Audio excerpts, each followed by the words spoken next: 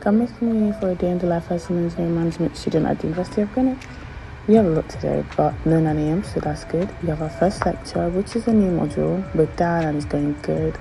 Now I'm hungry, so off to Pembroke, but I wanted to go to Prickleton, so now we are going to Prickleton.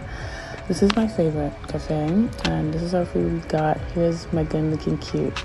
For our final year, so bi-weekly we have a quick tutorial with our lecturer, but after that it is straight to the library. As a team, we like to come together every week to discuss what we've done, what we're going to do next, and how we're going to do it.